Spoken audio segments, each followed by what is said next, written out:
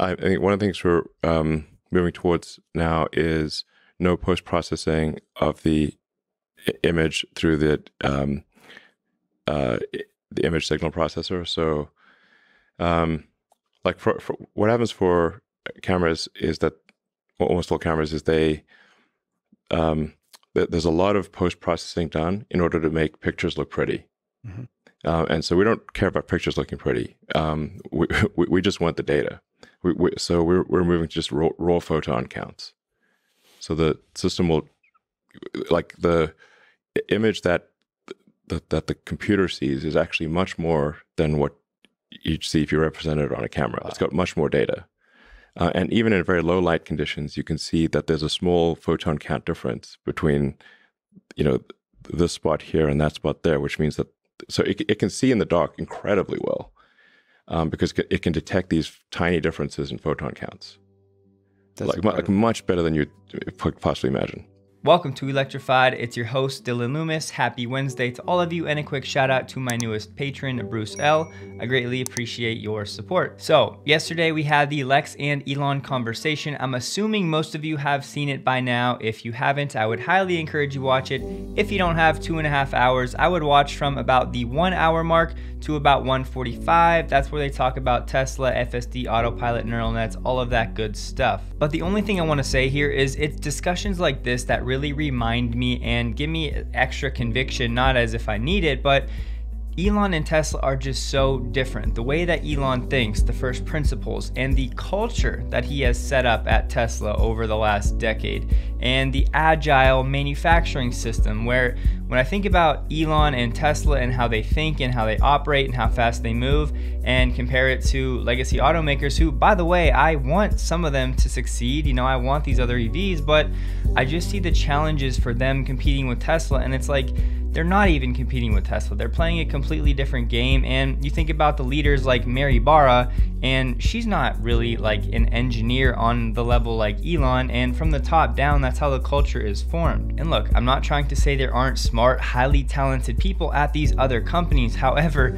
I really just think Elon is clearly a different breed, and then Tesla, having hired all of the very best talent and attracted the best talent that wants to be with somebody like Elon, that stuff matters and it plays out over years and years. And the last thing I'll say here, the most interesting thing to me was when Elon was talking about photons and how they are moving to processing photons, meaning that at night Tesla vision essentially can see incredibly well, much better than you would think. And I know that a lot of people complain about, well, how is the FSD system going to work in the snow and the fog? Well, when you go from processing images to processing actual photons and reducing the jitter and the latency, meaning the time from the photons hitting the sensor to the time when the car actually reacts to that input, and it just gave me a new appreciation for what this system is going to be capable of, even in non-ideal situations. Because if you close your eyes and you think from a photon standpoint and a light emitting standpoint, whether you go into a dark room and then you go into a light room, you can sense the difference even with your eyes closed. So Elon said level 4, maybe next year, time will tell, but I don't want to ruin anything for you guys if you haven't seen the interview yet, but it's linked below. Go check it out if you have the time. Moving on, in case you have not seen it yet, Tesla uploaded a new Form 4, and yes, Elon's 10b5-1 plan is done. This user shared a new screenshot of a new feature in the Tesla app titled Add Driver, and Drive Tesla Canada provided some new details. So when you click on that Add Driver button, you can send an invitation to the contacts in your phone via email, text, or any other option through your mobile phone. All the recipient has to do is click the link in the message, and access is granted immediately if you already have the app installed and an account set up. If you already have a Tesla, you can swipe between cars to access them, and they did confirm this is live on iPhone and Android. And yes, reportedly, access can be easily revoked at any time through the app. Tesla added a new men's quilted bomber jacket to the Tesla shop for $245, once again, very understated. A quick update on Giga New York that many Tesla fans forget even exists. Well, it is on track to meet its employment goal at the South Buffalo factory to avoid a $41.2 million penalty. This factory had 1,536 full-time jobs at its South Park Ave factory on November 10th with 21 part-time positions. Now, the way that $41 million penalty would have worked would be based on the headcount as of December 31st. So in November, they were good, and we would assume that through the end of the year, they will keep that employment count met. With this requirement, it does not include any provisions on the type of job or how much they pay. And the main work being done at Giga New York is the construction of electronic components for superchargers and inverters for some battery products. They also do some data annotation for autopilot and full self-driving, some lower level entry type jobs. Some great news here as TeslaScope shared that the first Model 3 and Y vehicles with the new MCU3 infotainment AMD Ryzen chip are being produced and delivered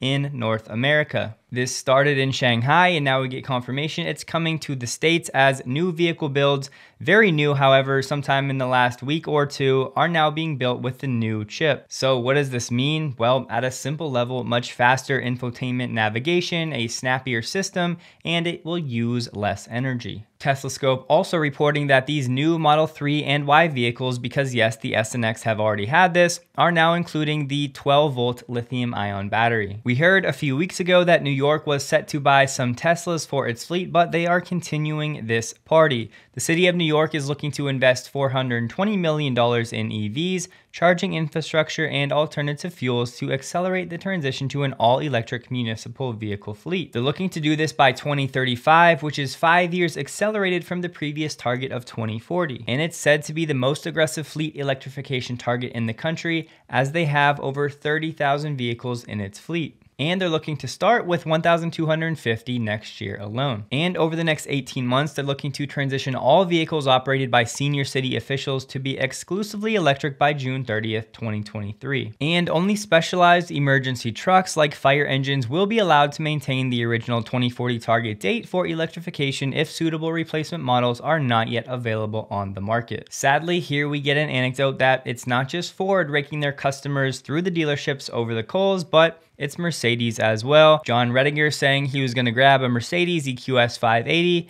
even had one ready for pickup. The dealer called to inform him there was a $50,000 markup on the car. He passed, and then as a follow-up, he emailed corporate to let them know what was going on, and this was their response. Thanks for the follow-up. I'm afraid there's not much we from the corporate side can do here. Pricing is completely up to the dealer. We are legally not allowed to intervene. There's extremely limited supply initially. We are certainly not endorsing this premium, but not up to us.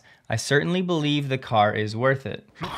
It's crazy, man. So look, if you can't clearly see that the traditional system is inherently wildly flawed and outdated and ready for disruption, then I'm just not sure what you're looking at.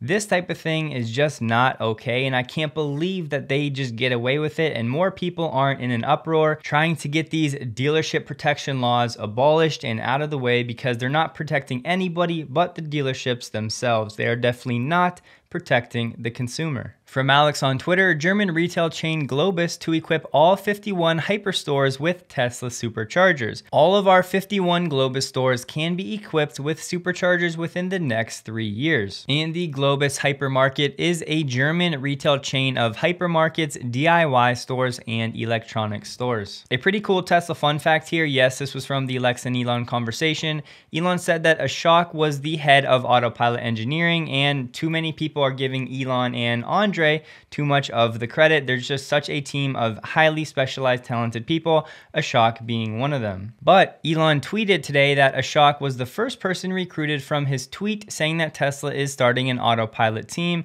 That was back November 19th, 2015. So the first person recruited turns out to be now the head of the autopilot engineering team. And Elon said, wow, working on this problem has soaked up a lot of my time and brain cycles over the past 7 years. This and Starship engines are currently the two hardest problems. And I want to take a second to mention what Bilal said on Twitter. Tesla finally became an audiophile's dream car with 192 kilohertz, 24-bit lossless streaming via USB, and the addition of Tidal Hi-Fi or high fidelity, and now subwoofer options with software v11. Fantastic sound, thank you Elon. Now I'm personally not an audiophile, as I know there are definitely levels to this game. However, I really do love music, and growing up I always wanted a sound system in my car, and I just really think that the sound system and the experience in music and whatever someone is listening to in their car can create an experience and an enjoyment of ownership that should not be overlooked. And the fact that Tesla has now become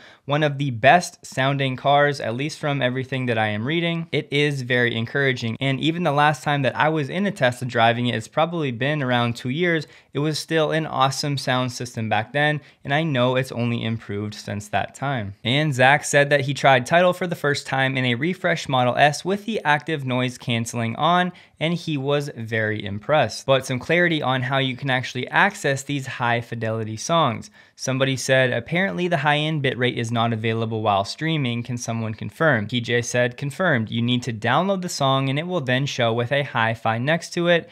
And David said, actually, if you connect your phone's hotspot, the hi-fi icon will appear when streaming. So some things to try out, but the clear solution would be using a USB stick, downloading the actual songs with a FLAC file or a free lossless audio codec. By the way, if you would like to learn more about FLAC files and how to use them, I will include this link in the description below. And back to Bilal, he says, no special settings needed. If you own lossless high fidelity music, just copy that to a USB drive and plug it into your Tesla. Or you can just subscribe to Tidal, because Tidal is now offering streaming some of these high fidelity songs. They have lossless hi-fi tracks that play in high fidelity on Teslas. And he said that Tidal does sound better than Spotify, but 192 kilohertz FLAC files via USB sound the best.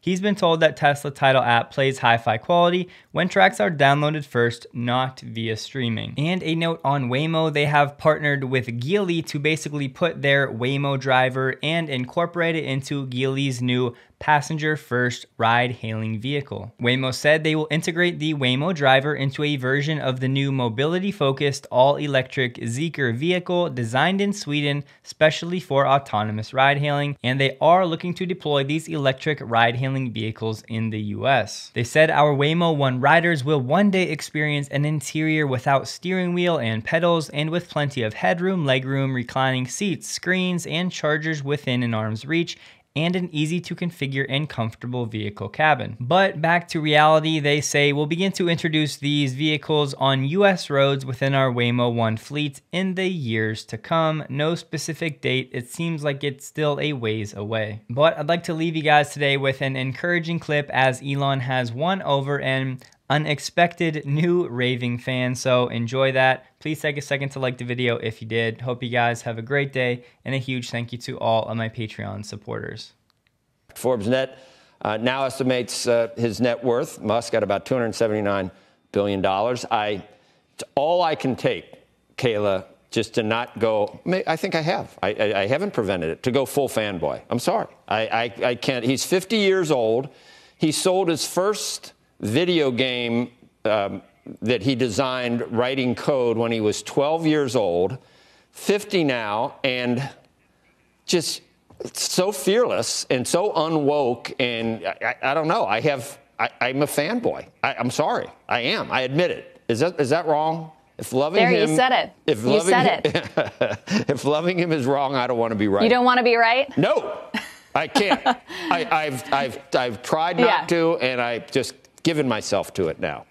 Unbelievable, $280 billion. Well, I think that you have the benefit of being able to commentate on his moves rather than being an investor in perhaps the roller coaster stomach clutches of these companies. Investors certainly have gotten their returns, but it's not come without heartburn over the years, where he has his Twitter trigger finger talking about potential bankruptcies in his companies, and he's crazy, and various other things. Smoked pot on the air. I mean, he's crazy. He's on Saturday Night Live. I also love him because he's called sort of conceited. Maybe I'm Asperger's, and I have a lot of affinity for those people. So I think he's awesome.